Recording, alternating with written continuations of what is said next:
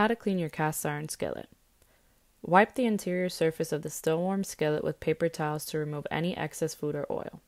Rinse under hot running water, scrubbing with a non-metal brush to remove any traces of food. Dry your skillet thoroughly on both sides and heat over medium heat until all traces of moisture have evaporated. Add half a teaspoon of oil to the pan and use a paper towel to lightly coat the interior surface with oil. Let the pan cool down completely, and there you go, brand spankin' new.